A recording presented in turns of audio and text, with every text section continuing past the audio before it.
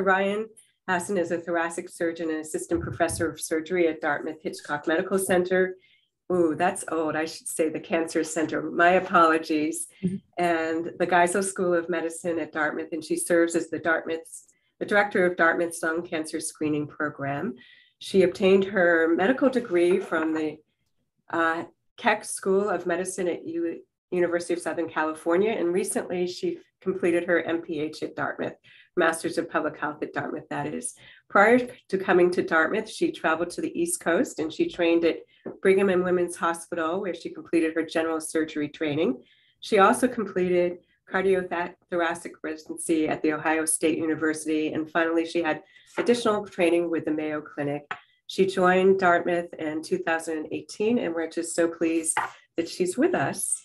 And then Dr. King, who I believe will be joining the program a little bit later, is from the University of Vermont, and he obtained his medical degree from the University of Rochester School of Medicine.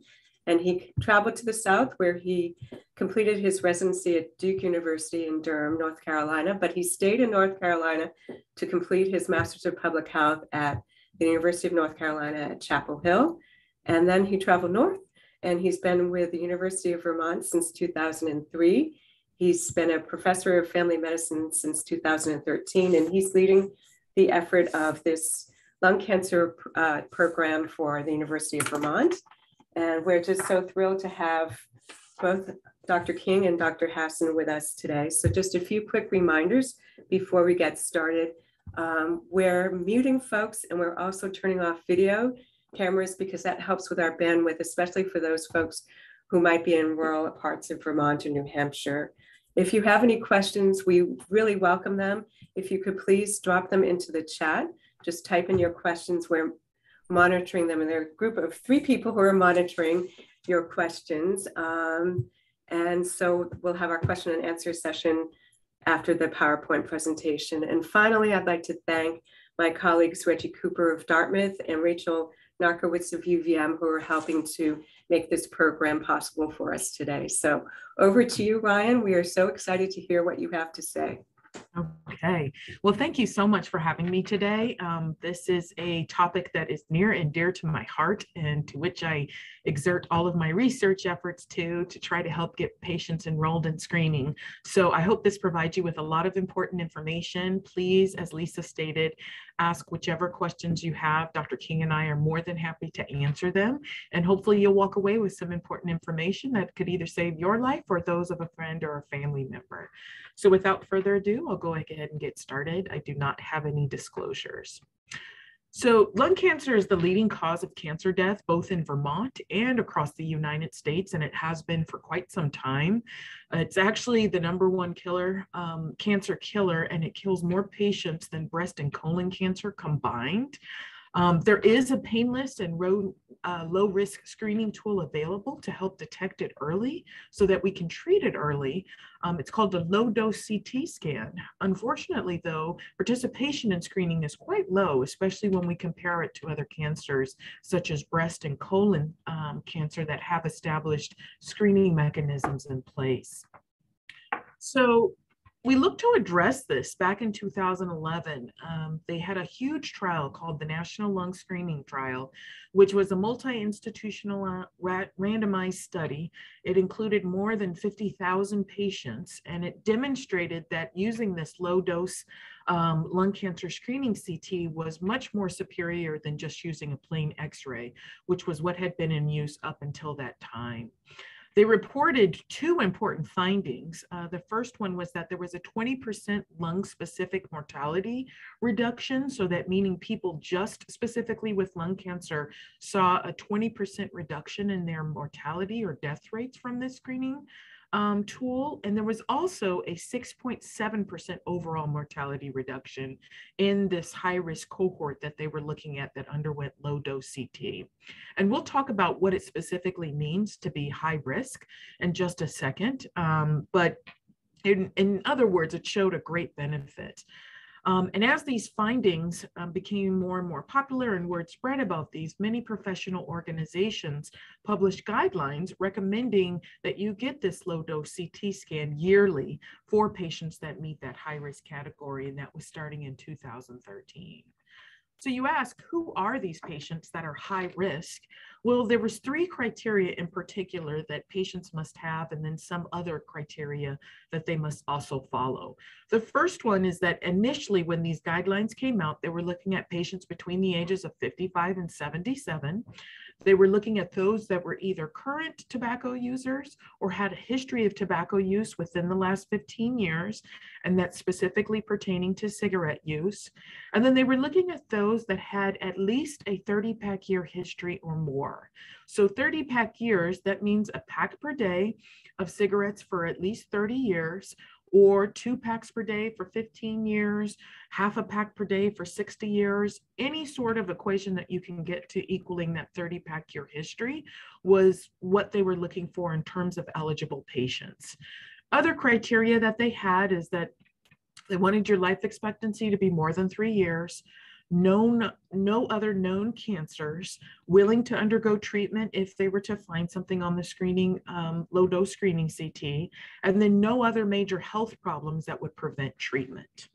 And so these guidelines came into practice, and centers started enrolling patients to help with the false positive rate, meaning getting a CT scan and there comes back a positive finding, and then we do further work with that positive finding and find out, oops, it's actually just an abnormality on your CT and not actually a cancer.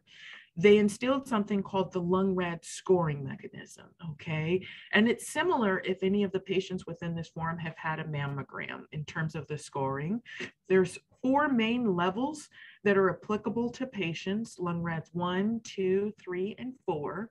And they did this to standardize the low-dose screening CT so that wherever you went, as long as you were going to what we call an accredited center, your CT scan would be scored the same. People would look at your nodule at one place the same as they do another place, and it would help to decrease that rate of actually having false positives or saying something is actually concerning for cancer when it's not actually a cancer. And so this went into play, and we started with lung cancer screening, but unfortunately the early days of lung cancer screening were targeted by some misinformation. And specifically within this New England Journal Watch article, the false positive rate that we've been talking about, that we were trying so hard to improve on, was reported incorrectly at 97%. And so that quickly spread throughout the medical community. And, providers were telling patients, hey, you can do this screening mechanism, but there's about a 97% chance we're going to find something. And it's actually not going to be a cancer, but we're going to think it is. So as you can imagine, both providers and patients were a little bit leery about entering into lung cancer screening. And you can see that that rate that was quoted at 97.5%, it was actually supposed to be only 59%, which is still pretty high. But when you look at that large study that they did with those 50,000 patients, that rate was actually 27%. So when you compare something reported as 97% when it's really 27%, that's a huge difference. And you can see why initially patients and providers alike were probably pretty leery about participating in lung cancer screening. Well, since that time, there's been a lot of efforts to try to report the correct numbers.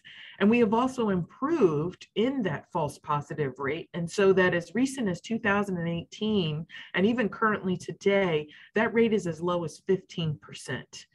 And it's quoted between 10 and 15%. So we've done a lot better in terms of decreasing that false positive rate. Here at Dartmouth Hitchcock, we run anywhere between 5 and 7%. So over time, we've done a real good job in terms of making those results standardized so that if your test says that there's something there, there's likely something there. But to also decrease that false positive rate so we're not unnecessarily scaring patients. But there's still some issue with patients participating, and we don't get as much participation as we do with breast cancer and colon cancer. Nevertheless, we've still continued to try to encourage patients to get screened, and they've looked at the data that we've accumulated over the last 10 years, and they saw that, hey, we have these guidelines in place. They're reaching patients that are starting at the age of 55 and that are smoking 30 packs, have a 30-pack year history, but maybe we should make those guidelines a little bit looser because we're still missing patients. And they saw that patients that are age 50 and above, that was a more appropriate cutoff because it was helping to include those that were getting lung cancer earlier. They also saw that 20-pack year history was also more appropriate as opposed to a 30-pack year history, and because that would include more patients that were getting missed on the lower end. So these are the current guidelines that we have in place now. Specifically, in terms of your age, it's applicable to patients that are 50 to 80 years old.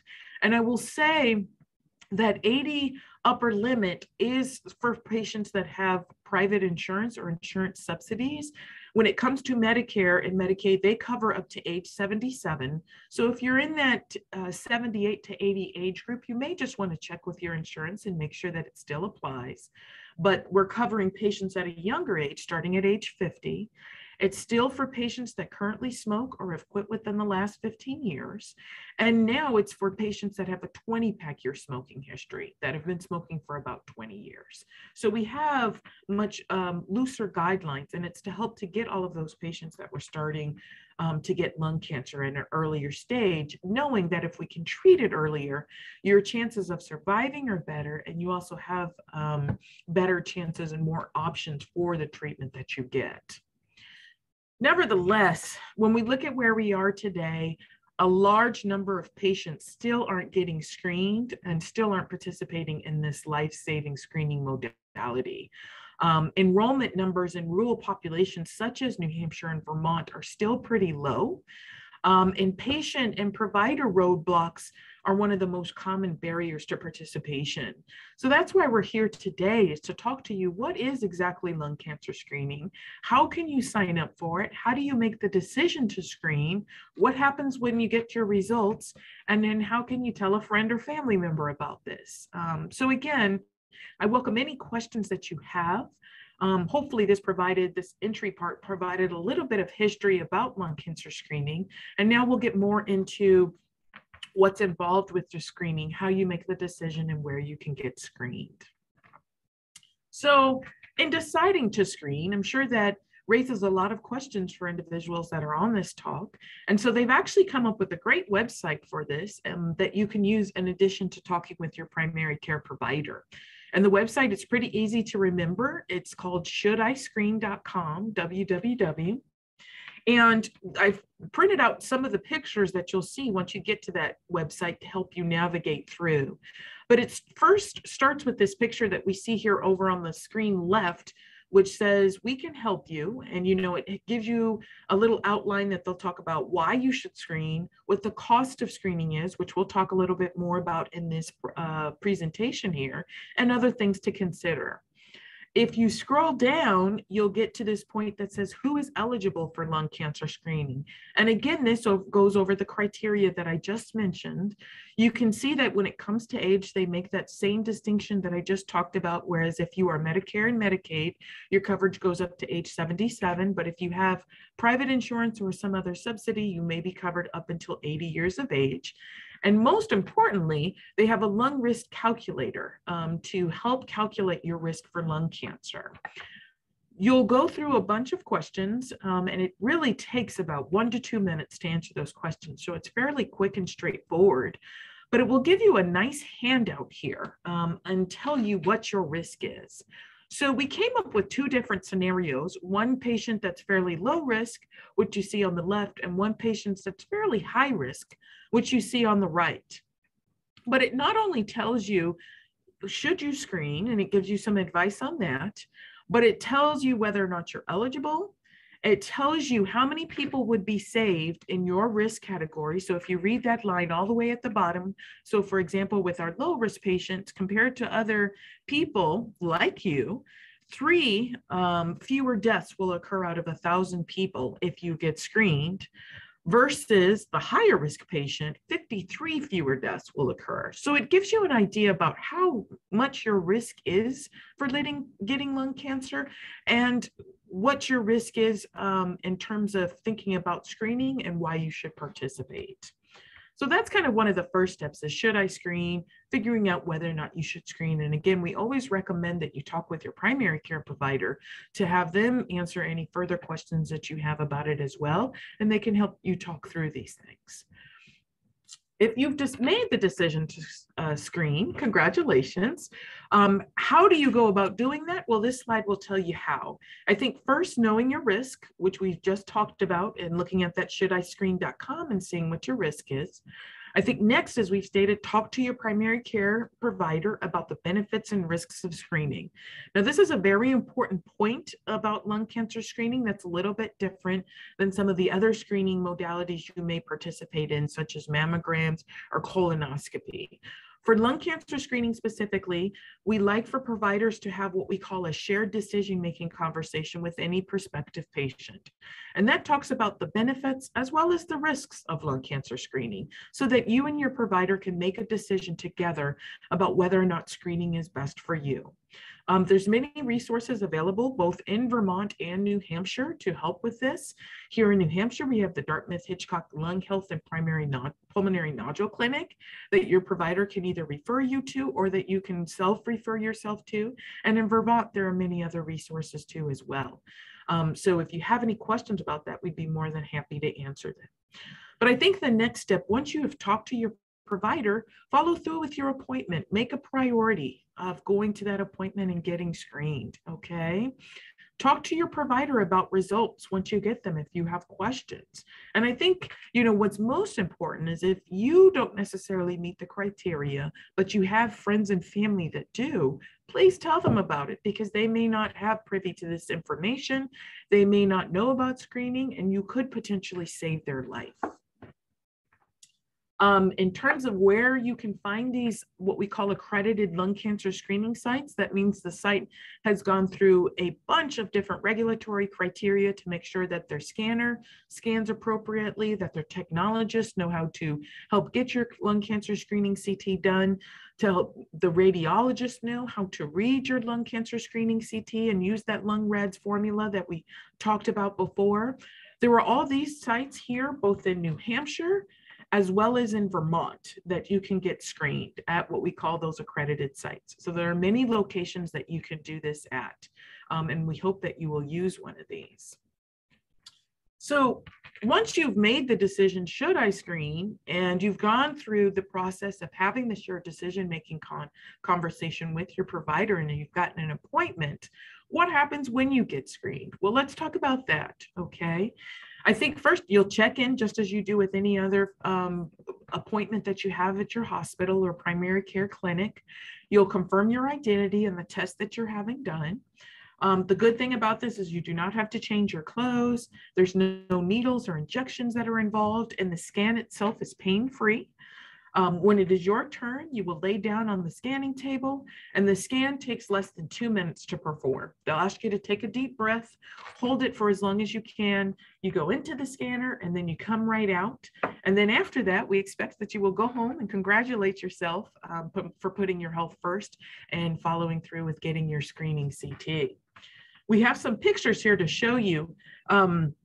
The screening modality that we'll be using is the one that's here on the left-hand side. So it's open. It's not the closed donut that's used, it's not the closed system that's used for MRIs. It's open. So you're not in a closed space. And again, it takes less than 2 minutes, most of the time less than a minute for you to go through the scanner. So it's really quick and easy. So once you've gone through that scan, how do you get your results? Well, there's a couple of different options. If you are a patient here at Dartmouth Hitchcock, you can check MyDH. If you are a patient at another facility, then you'll want to check your electronic health records provided by your medical provider. If you do not have access to that, you can call whichever place you get your primary care, and they can help you to establish that link. Results will also be mailed to your home address.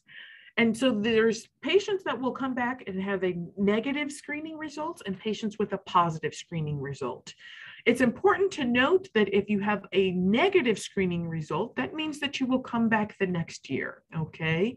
However, if you have a positive screening result, meaning that we find something abnormal on your screening study, we will have you come in for an appointment to talk about what the next steps are. And I'm going to talk about what some of these positive results mean in the next couple of slides, but there are resources available to help with that, both here at the Lung Health and Pulmonary Nodule Clinic, as well as there's resources in Vermont at UVM too, as well, that you can take advantage of to understand these results. But starting with your primary care provider will also give you information as well. And we don't want you to hesitate in terms of getting those results or discussing them if you don't understand. I think before I go on to this next slide and talk a little bit more about those results, I did want to emphasize, as I said before, if you have a negative result, that still means that you need to come back next year and the year after that until you meet one of these two criteria here at the bottom. Either you have quit using tobacco in terms of cigarettes and your quit date is older than 15 years old, or if you turn the age of 80, and we'd say 77 if you are a Medicare or Medicaid patient, okay? Whichever one of those comes first. But say you do happen to get a positive result. What does that mean? Well, we came up with this LungRad system, and it's graded into 4 tiers: LungRads 1, 2, 3, and 4, okay? And each of those mean different things. LungRads 1 and 2 means that either your test was normal or you had benign findings, and that you'll follow up in 1 year's time. And your provider or the system that you participate in will help you make that follow-up appointment to get your screen the following year. LungRads 3 means that we did find something abnormal, but it's probably benign, and means that we should get a repeat scan in 6 months as opposed to 12 months like you normally would, just so that we can keep a closer eye on this, okay? LungRads 4, if you get that score, that means that we see something that's pretty suspicious, and we are either going to have you get a CT scan in 3 months, or we're going to have you have a referral to either our thoracic surgery department or our interventional pulmonary department to talk about your further findings.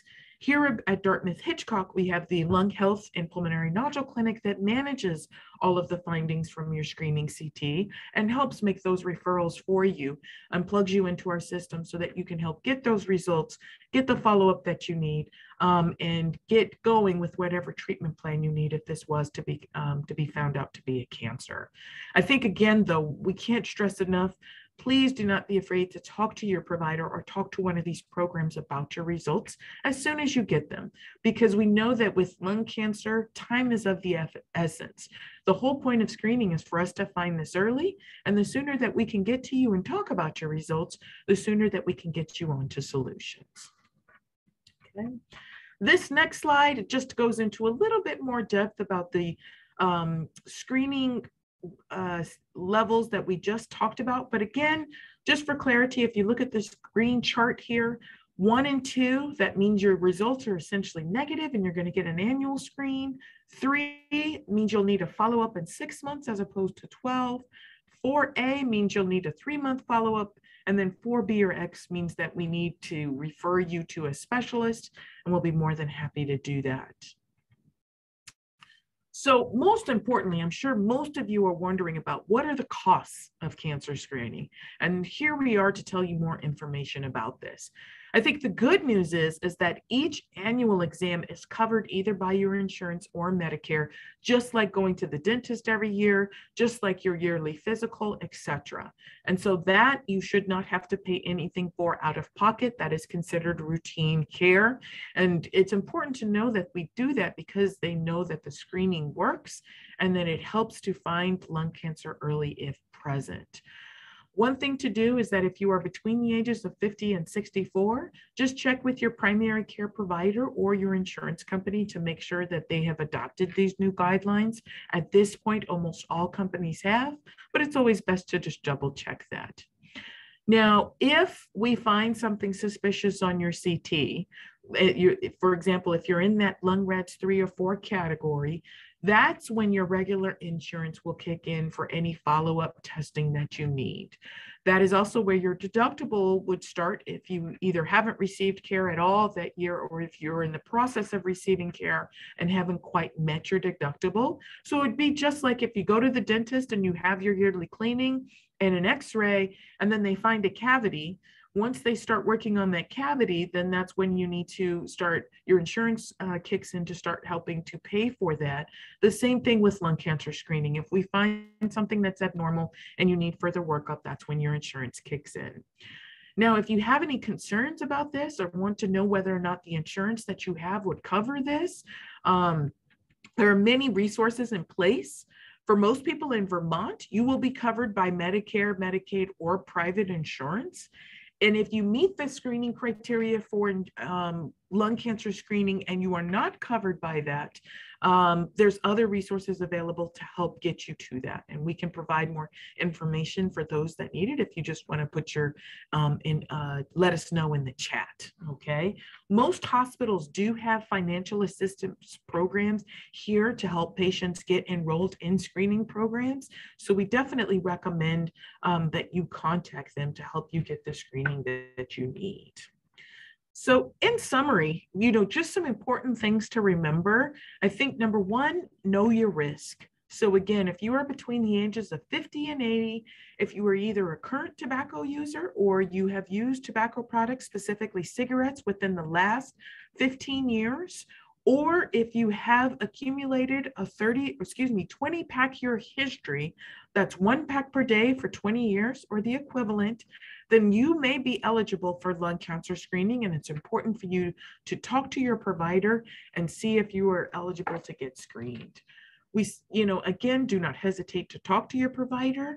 The CT itself, it's painless, needle-free, takes less than 2 minutes to complete once you are in the scanner. Your results will come to you, so please follow those up. There are resources available to help you interpret your results and also help with the costs. But most importantly, lung cancer screening could either save your life or the life of a family or friend. So we encourage you to please ask questions, and we are here to answer your questions for the remaining time left here. I thank you so much for your attention, and I'll turn it back over to Lisa. Great. Well, Ryan, thank you so much, Dr. Hasson. We really appreciate that extensive and accessible presentation. That was really great. So I'm also going to welcome Dr. King. He's joined us. He's had a busy day, so I see that he's popped in, which is great. And Dr. King, as I mentioned earlier, is from UVM.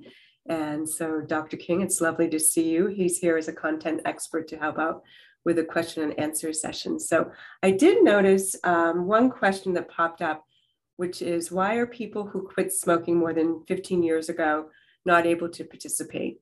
Mm-hmm.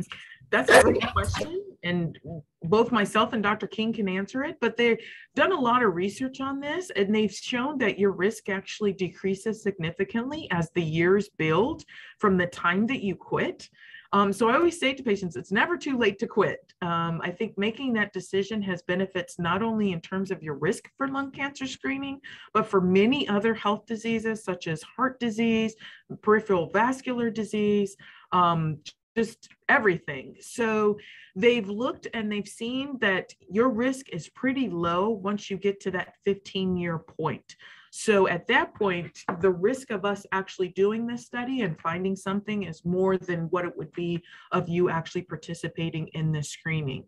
That being said, if you have a significant tobacco history, and if you start to develop symptoms such as a new cough, chest pain, discomfort, if you have a strong family history, please talk to your provider about that, and don't be scared to do that or think that just because you're at that 15 point that you can't get lung cancer, because you certainly could.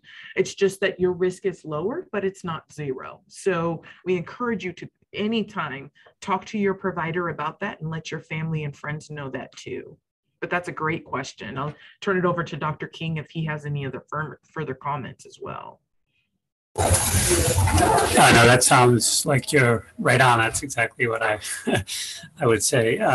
Yeah, just to emphasize the point you made that there's a difference between screening and look diagnosing lung cancer. So if you do have any symptoms at all, that doesn't fall into this category that we're talking about today. That's actually diagnosis. So definitely see your provider about that so they can assess whether you need a scan or not based on your symptoms. Mhm. I'm going to jump here and say, for those UVM patients who do want or are interested in follow-up scheduling of an appointment at UVM, we've dropped a link in the chat for those folks who are, again, UVM patients who would like some follow-up to schedule some follow-up appointments. Again, it's in the link. We'll drop that in the link a few more times before we end as well. That will be leading those UVM patients to seeing Dr. King and others at UVM. So I do have some other questions that came in prior to today's session during the registration. I'm wondering if you could talk a little bit about perhaps the downside of screenings, anything that you'd like to share in terms of the risk involved. Yes, so definitely the risks, one of the risks is that we find something or get a false positive. We find something, you get further studies, and then it turns out to not be a cancer. So you may have other, for example, as I said before, there's a lung rad scoring system that scores 1, 2, 3, and 4. So say, for example, you fall in that lung rad's 4A category. Well, we think it's suspicious and we recommend that you get a repeat CT scan in 3 months. Well, say you get that repeat CT scan in 3 months, it's still there. And so then we need to start moving to the diagnostic phase where you get a regular CT or a PET scan, which are further imaging studies that we have to better identify whether or not this is a cancer and help diagnose it. Say we end up needing to get a biopsy for that, but then the biopsy comes back negative. You may have gone down this pathway and gotten these extra studies for something that's negative. I always tell people, so that's something that you may have to go through that you wouldn't have gone through if you hadn't participated in lung cancer screening. But on the other hand, you had an abnormality in your chest, and we now know for sure what it is or isn't. And so I think, that's one of the downsides of having to go through extra studies and possibly extra procedures, and any complications that could develop from those extra studies or procedures. But I think getting that information can kind of help to offset that risk. I think the costs, especially, as I mentioned before, the annual screening CT is free of charge, assuming that you either have Medicare or Medicaid or private insurance to cover that. And again, there are multiple resources to help cover that. If you do not have insurance or need help in that area, but if we do find something and we need to start getting other studies, that is when your insurance comes in. So if you have a large deductible or that type of thing, or depending on what type of insurance you have, that is a possible perceived cost that you may have to pay potentially out of pocket, for example, for your deductible or for the different imaging studies. Again, I would highly recommend that you reach out to both of these centers, both UVM and Dartmouth Hitchcock, whichever one you are a patient of, to speak with the financial resources that are available and see what is out there, because we really do not want to let financial hindrances prevent you from participating in a program that could potentially save your life. So I would say those are the two most common. I think just the fear of going through the screening process. It's when I say on that slide to congratulate yourself once you go through the scan, we're being 100% serious, because it takes a lot of courage to go and do something where they may find results that could potentially change your life. But those are also results that could potentially save your life. So I think that the little bit of stress that you have, that you may go through in terms of doing that study, can hopefully be outweighed by either the confidence that you get from getting a negative study and being able to move forward, or if you have a positive one, knowing that we're doing our best to catch it early and that we can get you plugged into resources available to help talk with you about different treatments available should this be a cancer as soon as possible. I'll turn it over to Dr. King if he has other things to add on that too. Nothing else to add. I would just say that due to the expertise of people like Dr. Hasson, the treatment for lung cancer has gotten much better. And if we can catch these cancers earlier, like she said, the treatment is much more effective. So we love the work that you do. Great. Excellent. Well, thank you so much for those answers. I do have one question for me. I hope you don't mind, but I was very intrigued with the comments about shared decision making. And my understanding is it's a requirement. And I'm wondering if you could elaborate on the process itself, how long it takes, and probably why it's a requirement and why it's an important step. So maybe if you could provide some more details to us, that would be great. I'll have Dr. King answer because he does this all day, every day. Yes, that is true. The shared decision making is a requirement for the screening to be covered by Medicare, and basically it's just a conversation, and we talk about the things that were represented in Dr. Hasson's slides. Basically, we go through the pros and cons, talk about your individual values related to screening and diagnosis, and then make a decision and, order the test or not based on that. It doesn't take long. It may be 5 or 8 minutes, but it's just a conversation with your provider, and we make a decision after we talk about it. And what happens if the decision is, I can't decide quite yet? Oh, yeah. Come back in for another shared decision-making appointment. Perfectly. Yeah, certainly. Sometimes you just need more information, or you want to do some more searching yourself about it. Maybe you want to plug your own numbers into the Should I Screen website and see how that comes out. But certainly it can be a conversation. You don't have to decide right away. You can decide at any point either to screen or not to screen. Okay, great. Thank you.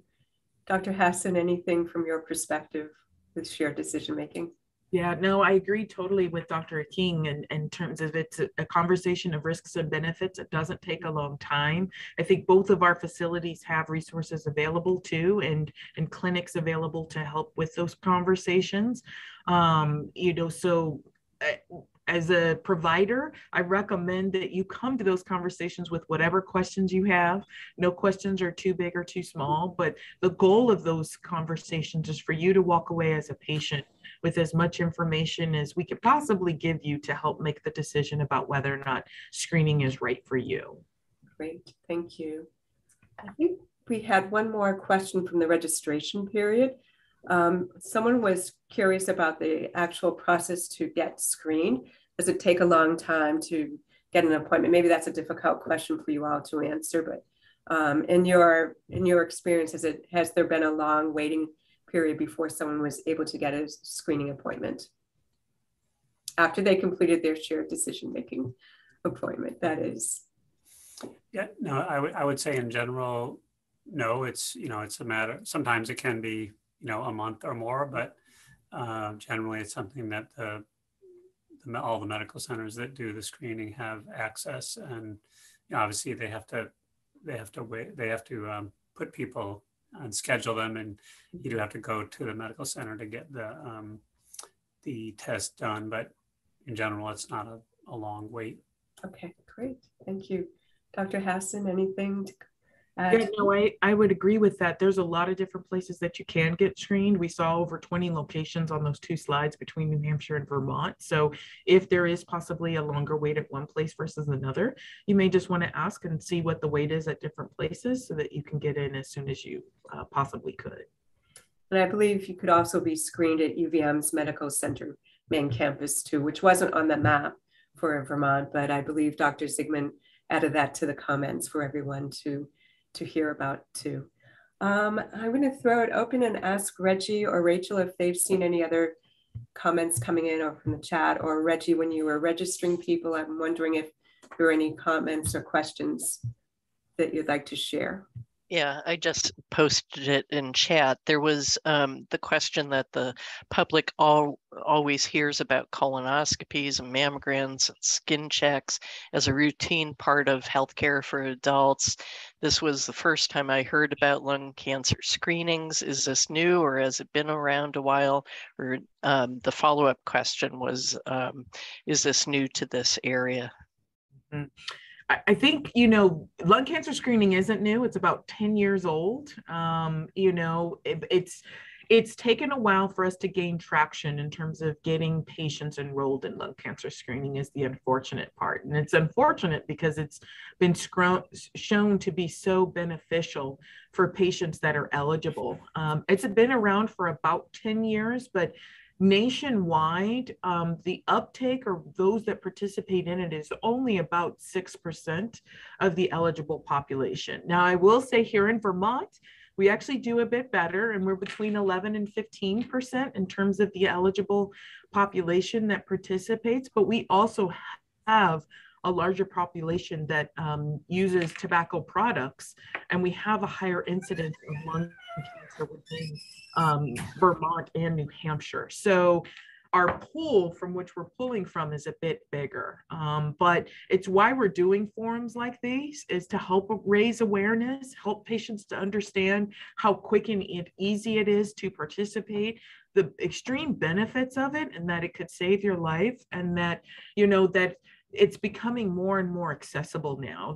We've actually, in my lab, we've done some research on this, and they've, you know, multiplied the number of accredited sites pretty significantly over the past 10 years. But in terms of getting patients enrolled, you know, more efforts like these are needed to help spread the word. I'll turn it over to Dr. King. See if he has. Yeah, I agree with that completely. And I think it's sort of gradually becoming more acceptable, like you said, and more widespread. Another thing that's happened just in the last few years is the research has supported screening people who have a lesser amount of smoking history. The original, as Dr. Hasson had pointed out in her talk, was 30 pack years, but that's been now dropped down to 20 pack years because they found that, you know, those people who had 20 pack years were also at high risk for cancer. So that's been a change, and it increases the number of people that we need to talk about the screening. Excellent. Well, I think we're coming up to the end of our session. Again, I just wanted to point out a few reminders. If you're a UVM patient, you could, and wanted a follow-up appointment, please click the link, which has been provided in the chat. If for whatever reason you happen to have questions after you leave, please do get in touch with us. We'd love to match you with the source that would be able to provide the answers to your questions. And that person would be Regina Ann Cooper. She's provided her email address in the chat as well. So I just wanted to end by saying thank you so much, Dr. Hasson and Dr. King, for this session. It's just been so informative. I hope it's helped our participants as well. I also want to thank Reggie Cooper and Rachel Knockowitz for taking care of everything behind the scenes and making sure that this went off smoothly. We really appreciate all of your efforts. And again, if you have any questions, please do let us know. And I think that concludes our session for the day. And thank you so much. We appreciate your time. Thank you, everyone. Bye, everyone. Thank you. Bye-bye. Thank you so much.